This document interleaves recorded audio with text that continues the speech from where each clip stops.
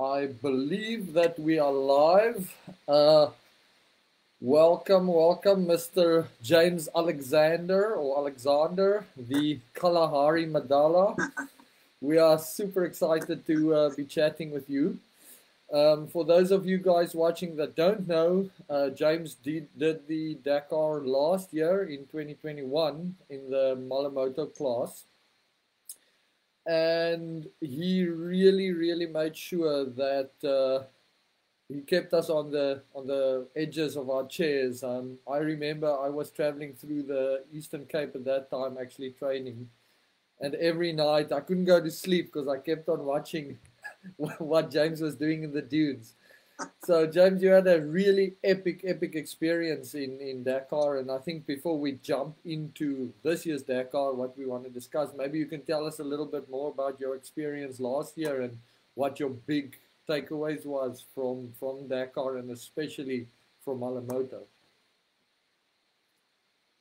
Willem, yeah, thanks for inviting me onto this Zoom chat, and hi to everybody. And yeah, I don't know what to say about the Dakar the first time. Everything about it is difficult. Mm-hmm. It's difficult to qualify. It's difficult to raise the funds. It's difficult to get there with the COVID issues. And but a big thank you to my sponsors and everybody and all my mates who helped me to get there, because that basically without every.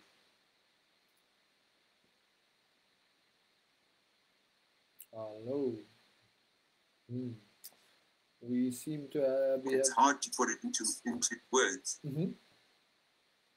And it's hard to put it into any kind of words so quickly. But yeah, it started off very well the first 4 days.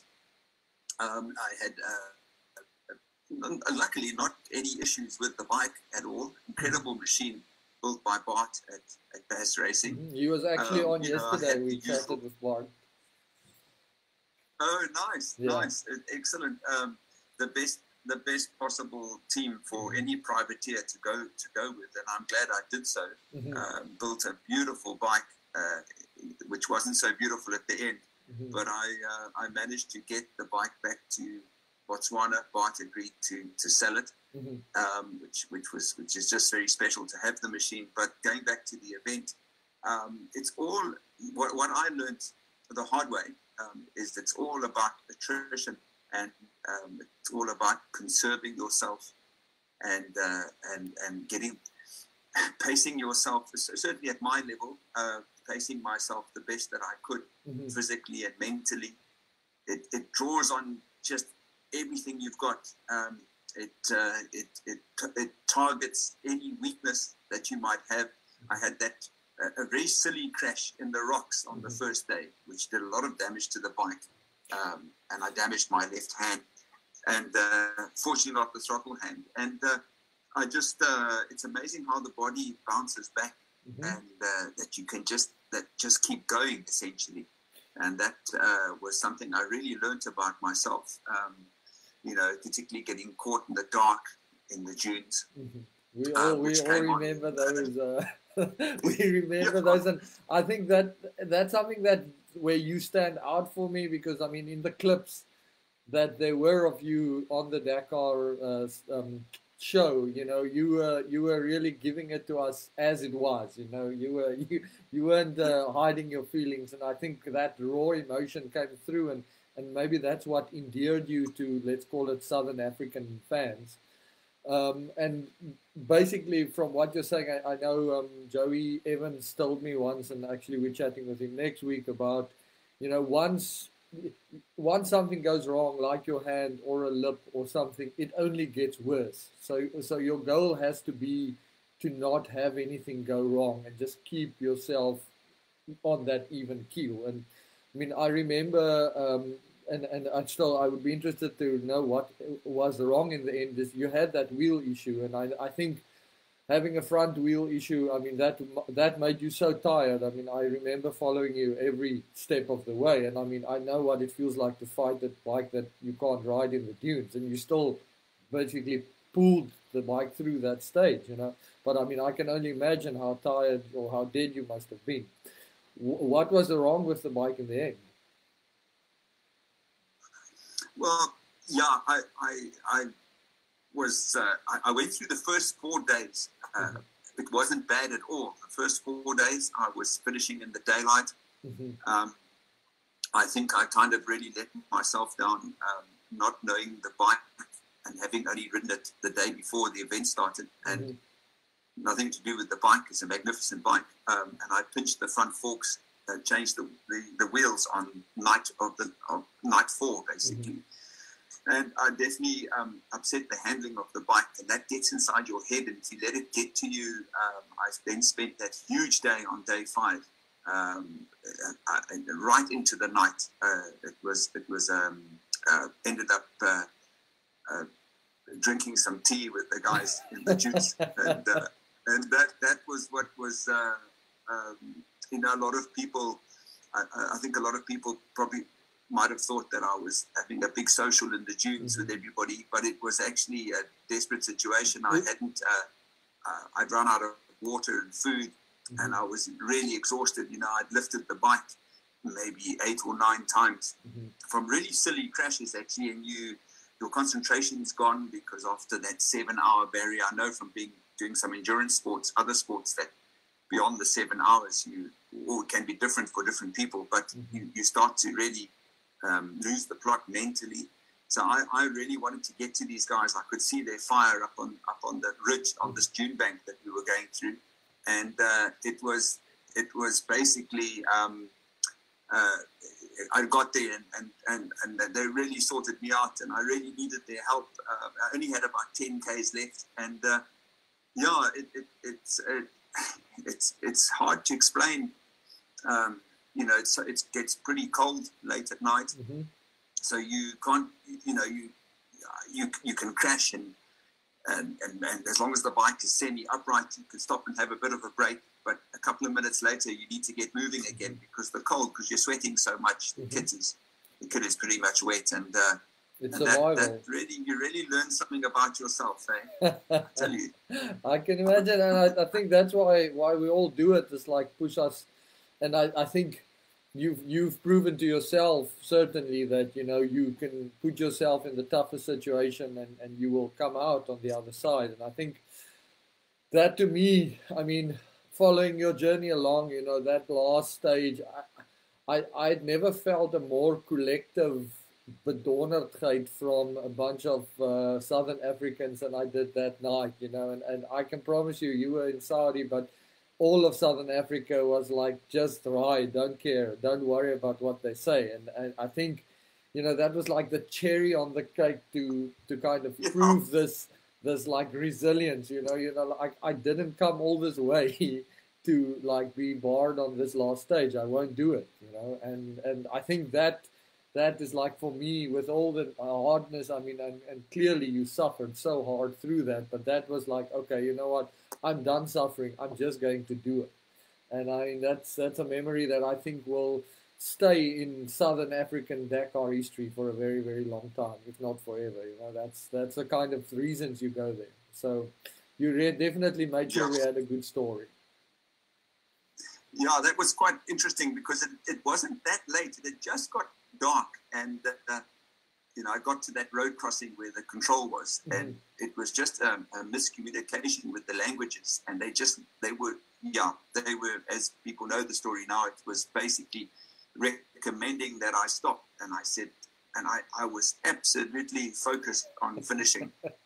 I remember after sending that message out and disappointing so many people, I remember a lot of the riders came back to me and said, no, there's no way you can stop, and it was exactly how I felt, and I just forced their hand a bit, and unfortunately, after much dialogue on the radio, I was climbing on the bike, and the guys at the control were firmly on my side at this stage, and they were filling my pockets with odd bits of food, and we'd already filled my water jacket, and I was just saying to myself, I've done it before. I'm just going to go up into those dunes. And there was one big one looming, because the lights are really good on the KTM. You can see quite far. And I could see the first one looming out of the darkness. I thought, well, here we go. You just resigned to the fact that And then the one guy comes rushing across, shouting and yelling, and I thought, oh, well, they're definitely going to stop me now. And they said, no, you can go around. They'll incur maximum penalty. And it was still quite a journey, though. It was a good distance to get to the Viv in the dark. And I recall that I went to bed after eating. It's very important to sort yourself out before the bike. And after eating, I went to bed at 2 a.m. Sure. And that was the night I never struggled to sleep. I mean, you were dead asleep before your head hit the non-existent pillow. And I basically I battled to sleep that night because of this you can't believe it's the last stage. You can't believe that you're still in it.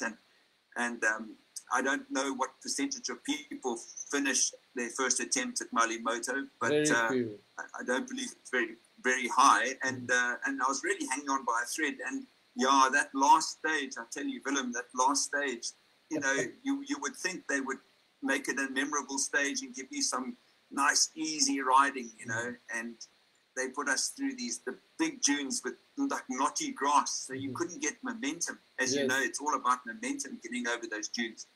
Otherwise, you just dig yourself in. And I remember trying to get across these big dunes, and then those waddies, those stone waddies that went on and on.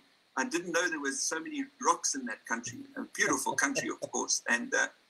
And it just went on, and a lot of that stone riding, you have to stand, and it's exhausting. And then, of course, 20 Ks from the finish, or in the last 20, 30 Ks, they put us through a rock garden that took me an hour to do 10 Ks. Sure. And I remember being quite hacked off, actually. The last 10 Ks, they opened up a little bit, but it's like they weren't going to let up on us. And I can't remember finishing. People have asked me, how did you feel? I mean, you expect to be overjoyed, and I felt this massive relief. And I was actually a bit annoyed because I couldn't believe the last 20 Ks. But of course, your mind's playing tricks with you at this stage because you're so exhausted. Yeah. And I took 6 microdol in that 200 odd K stage because my right arm, the tendonitis was by that stage was spectacular because you're fighting a losing battle with yourself, a couple of more days, I don't think I could have done it. I really don't. And you're just fighting this attrition, Exactly. I was talking to Alfie Cox yesterday, and we were discussing about the Dakars of old, how, 12, 14 days, those last 2 or 3, 4 days is where the big differences come in. But I mean, look, I'm super happy you made it. It's always good to be able to draw on the experience of wiser guys that has been there, and I'm sure all of the guys that's planning to go will still speak to you again.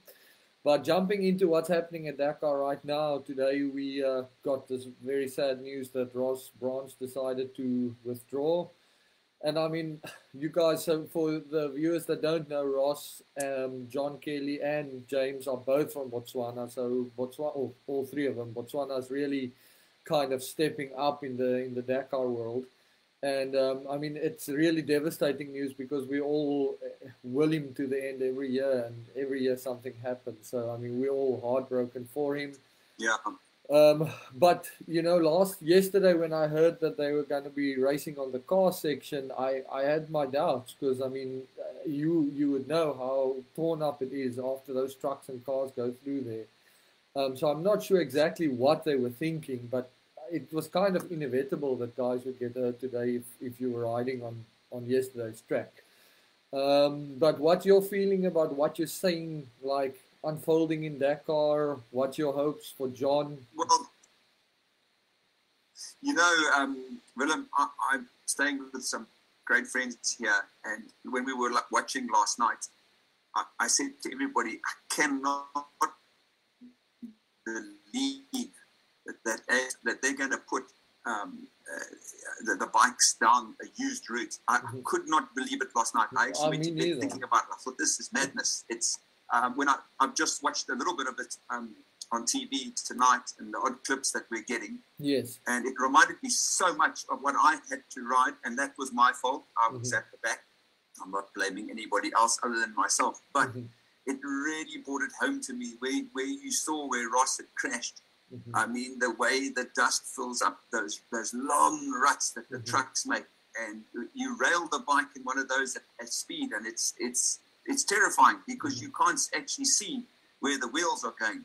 And just looking at those overhead shots of the way it's all torn up like that, and how you've got to ride on the edge of the either the left or right of the stage. And yes, it's okay during the day, but at the sort of speeds those front runners are doing, and I mean, forget about at night. You can imagine what that's like at night. But during the day, I just was. It's just a real cruel twist of fate that's happened here, and that they neutralized it at 100 odd Ks in, and it's just I feel for Ross, man. No. You know, he and I have obviously spoken a hell of a lot, and he was a great mentor to me, the best in the world that you could ever have, and we always spoke about strategy at their level of how you set yourself up and try to survive the first week and the first half of the second week, and then the real risk-taking starts in the last 3 days, and he'd set himself up exactly for that. He was precisely on track for that, exactly, and it's like you say, it's absolutely. Just a very cruel twist of fate that it literally happened, like, and also just after the neutralization came for the other guys. I mean, that's it's really sad, but that's the sport, eh? That's why we do it. I'm glad he's okay. And then, look, you've got your Kalahari Bainam, and we've got the Ross's Bainam, so we're going to have to come up with something for John. I've been racking my brain, but we can't call him the Botswana Pilcher, so I don't know what I don't know what we're going to do, but obviously you know John from Botswana as well, and I think the guy's doing absolutely amazing in Malamoto, but I mean, you must feel such a kindred spirit with him, having gone through Malamoto yourself. Do you actually miss being there? Do you miss the pain and the suffering, or do you enjoy watching it through the eyes of a TV screen?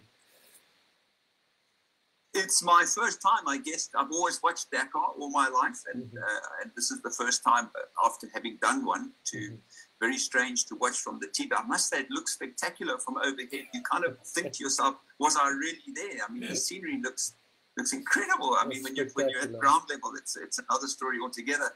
But just going back to John, I was with John at Kalahari Rally, and was overjoyed that he managed to win it and get the entry to Dakar and so forth. And John, let me tell you, when we did it, when I met yourself, and we did it in 2019, the Kalahari Rally, John took to the navigation. He's very, very good. Apart from being an extremely high-level rider, I tell you, I've got really, really holding fingers for John in the moto category, and I believe that he can do extremely well there, even on his first outing at Dakar. He's got such a level head. He's got the navigation. I couldn't believe how quickly he took to it the first time we came to Kalahari in 2019. And I tell you what, he's got a real future there in that particular category. I mean, he must be getting fit, but he's on the right. He's on the right track. He's on the right trajectory. I fully agree, and I think he's coming into the race day quite strong. My prediction yesterday for the top guys was that they're going to push today, so that because they want to go into the race day in a strong position, and for the Malamoto guys, they just wanted to finish. But you know, coming to John's side, he was at in April. He came to us as well with the event that we have in the Karoo. Just as a exercise dash, it was more social kind of thing. And he had a bit of bike issues, but when he was riding, he was by far the fastest guy and best navigator, but unfortunately had his bike issues. So having seen him go on to Kalahari and doing so well there really excited me for Dakar. And I think it's such an overwhelming experience to go there as Malamoto. But I think coming into the second week, he's going to definitely come into his own. and we're going to see some interesting things happening in the stand, not just the standings, just in everybody's camp, because as you know, everybody has their own fights and their own battles, at these races. Everybody is fighting some battle. So it'll be very good to see him going forward. Yeah, absolutely. He's going to have a good rest now, get a chance to really work on the bike, because that's, it's amazing how people perform when they're under mental and physical stress. I can't. It's hard to explain. When you're in the dark there trying to sort the bike out, and you can end up the following morning on the liaison. I actually stopped a couple of times to check the bike. That did I tighten this? Did I tighten that? Mm-hmm.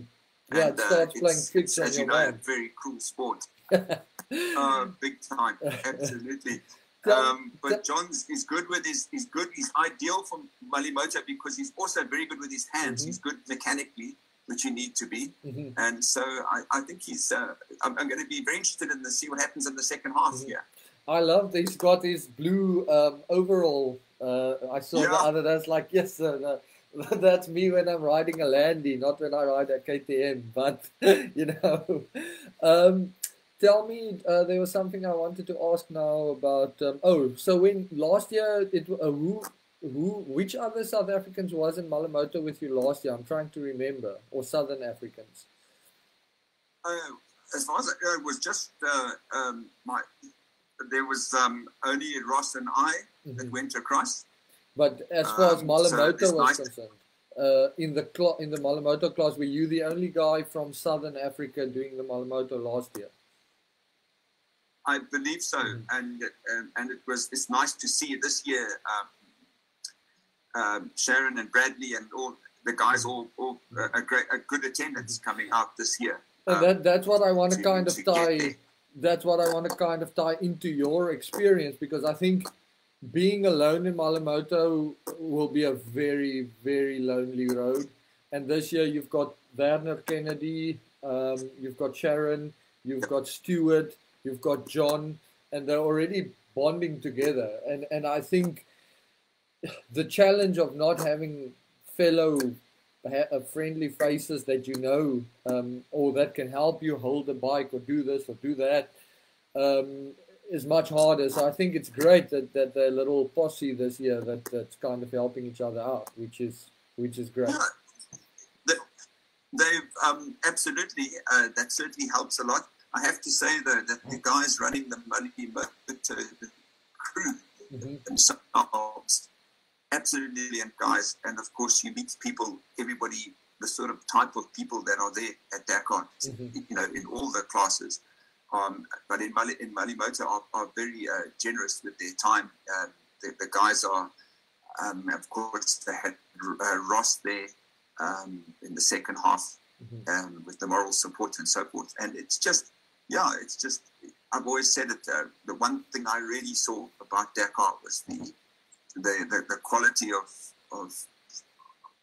of people's of people there. I mean, the quality of it's hard. I don't know the exact words. I mean, it's lekker. It's lekker, means whether you're the crew, whether you're the organizers. Yeah, lekker. Yeah, you just have to be a good oak to go there. It says it in one go. Yeah, I especially, I got to know NASA, for example, in the start shoot every day, and it just, the top end of the sport are just really, really high quality people. They've got time for you. They're humble airs and graces about themselves. Just unbelievable. And maybe I think it's because of the dangers involved it's a sort of no nonsense approach to the sport by everybody doing it. I just don't think people have the energy for any nonsense. Basically, it's just get in there, get on with it, and do it. And that's how you get it done. I've read taken from it, and it's incredible sport, absolutely incredible. It's hard. people have I sat and had a really amazing lunch with Joey Evans, who I hadn't met until after Dakar, and we were sitting and talking about our experiences and all the people who helped us along the way and so on and so forth. And we both agreed, where do you go from here? What's the next thing? And going back to do another one is certainly high on the priority list. Being a privateer, it's largely money that stops you, as is the case of so many people. And but it's hard to find something else in the world that would top that, because it's just everything about it is hard. It doesn't cut you a break pretty much all the way through, and you're on this massive high for 2 weeks, and then you come off this thing. It takes a couple of days. Your body realizes the day after, a couple of days after the event, and we were so quickly back into Botswana. Your body wakes up early in the morning and it's ready for more punishment, but it finally realizes that it's over. Yeah, look, it's incredible what the body can do, actually. It is. I think I've wrote the piece, or it was something that I said or talked about this idea that, as rally racers, we suffer from a kind of post-traumatic stress, and it might not be PTSD, but it's certainly something, because when you're in it, it's absolute hell. And 2 weeks later, or maybe 2 months later, you start making plans for your next race, and the people who love you, the people around you, is like, why would you do this? Why would you submit yourself willingly and pay money for this type of suffering? And I guess that's what that X factor is that makes us different as far as in camaraderie is concerned, is that racing with other people are people who understand that. It's not people that's asking why. People that just say, we understand why you do it because we do it as well. And that's where you get that bond from. So, but listening between the lines, our time, we're getting close up there, but it definitely seems to me that it sounds like we are expecting a reappearance of the Kalahari Madala at some point in the future at Dakar. Is that your plan? Is that what you're looking at? Well, Willem, I've had a very, very good feedback from the sponsors and from my friends, and I've had calls from people from all over the world, which was amazing. I kind of bought a portal into Dakar. Through the cell phone. That gave people a really nice insight into it. I did it originally for my friends and my sponsors, and I believe also a lot of people said it lifted them a lot during the whole COVID drama that's going on.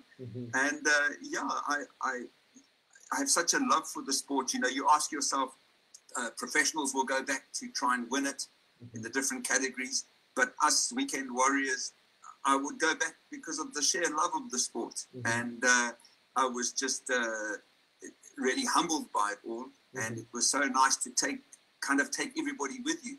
And that really helped me. I tell you, it really did. I could feel it. I had no time to look at the phone at night, but I could really feel that I had the whole of Southern Africa and a lot of people around the world behind me. And it was deeply humbling. And I'm glad that I could bring it home for everybody. And it's very special to have that medal. It's very surreal, and it takes you a while. It took me a couple of months physically to come right, and the mental side of it is also that post-traumatic stress disorder. I don't know if we can call it post-traumatic rally disorder, PTRD. Yeah, exactly. That's the one I should have used. Yeah. It's you've done things that perhaps you wouldn't normally do on a bike. You've taken some serious risks. It's changed you as a rider, definitely, and perhaps as a person, it's changed the way you think about things. You've certainly pushed yourself beyond what you ever thought you could do. And I would love to go back. I would love to go back.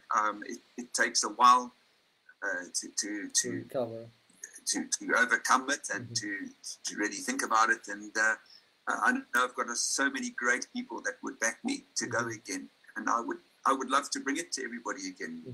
That's basically I would like to basically where I am with it. I would like to touch quickly on something you mentioned, that taking risks, and I mean that's something that people ask us a lot, about how do you justify the risk, but more out of a rider's perspective, not out of a theoretical perspective. When you were riding, were you feeling that you were taking risks out of the option of you're just riding too fast, or you have to ride fast to make the cutoff time, or was it more a question of taking risks in the ability of your riding skill at that point? Like, how, in which sense would you say you were taking risks, and how did you justify those risks by pushing the limits? I know it's a difficult question, but I'm very interested in the mindset of how do you how do you overcome those challenges? If the question makes sense. Yes, it does. It's a good question.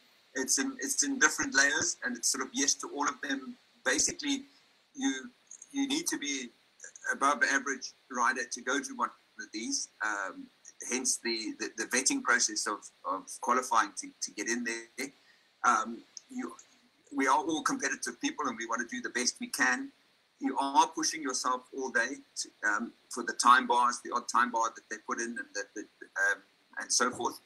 But I think the spookiest one is when you way beyond tired and in the dark, and you're trying to get through a really bad section, and the worst was the rocks and the dunes and the sand mixed together. And I spent the one night trying to get up this one pass, and there was no way around. And I did things on a bike that I didn't think I could do. But it was just, I was, because you just know that's the end of your, the end of your race. Dakar. You can't get through there.